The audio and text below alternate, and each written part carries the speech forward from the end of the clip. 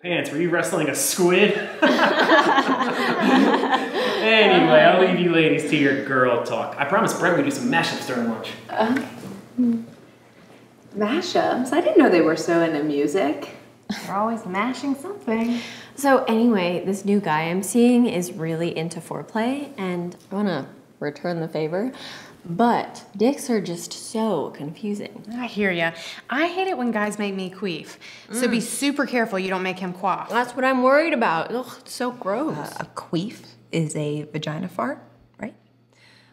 What is a quaff? A quaff's a dick queef. A dick fart. I don't think men quaff. Yeah, air gets up in there and pops right out.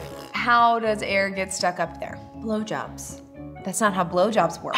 No more blowjobs, Wendy. They make men quaff. If a guy was shoving jelly beans or M&Ms in his dick, It's in your mouth, not in your dick. like a gunshot. It's just like a snake spitting out a frog. Suck jobs are fine though. You think there's a difference? Please tell me you haven't literally been blowing air into the dick. Actually, suck jobs prevent male quaff, according to leading research. Regular sex is fine too. So are hand jobs, slam jobs, cram jobs, crush jobs, and even ham jams. Wait, what? Did she just say ham jam? She's right. Those are all quaff-friendly jobs, or jams. Guys, quaffs are not real. Quaff. The plural of quaff is quaff. Quaff are not real. There is no way to cause dick farts. Do you not watch Fox News?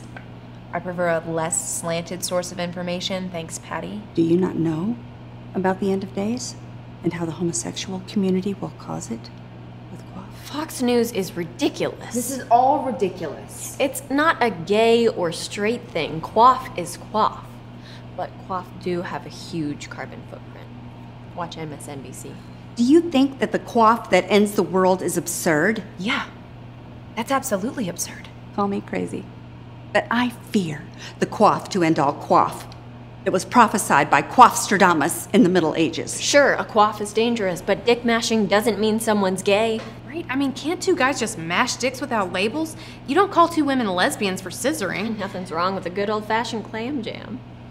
It's been clear for centuries that the leading cause of quaff is dick-to-dick intercourse. Two dicks mashing together, back and forth, smashing the air until it's quaffed. And then the master quaff moves back and forth, dick to dick, over and over, until it gains so much momentum and it becomes so powerful that it rips right through the fabric of space and time. And then what? A black hole? A big black dick hole.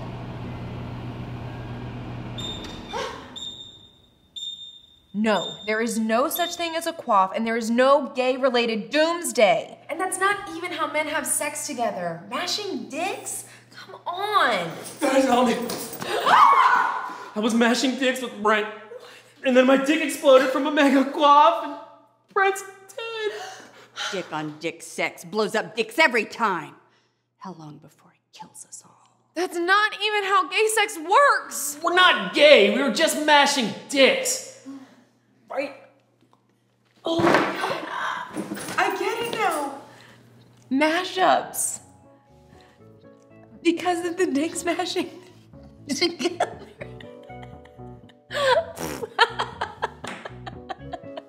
Oh, you're bleeding so much. I'm sorry.